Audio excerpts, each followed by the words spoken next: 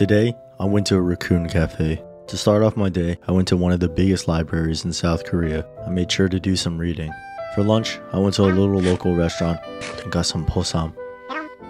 Also got some jampong. Then I went to the Raccoon cafe.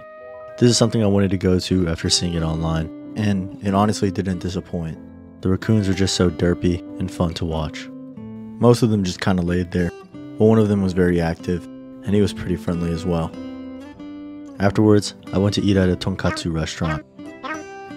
For dessert, I got some honeydew shaved ice. Also stopped by the Muji store. In the evening, I went to a few different nightclubs. I had a lot of fun. I'm gonna miss Korea.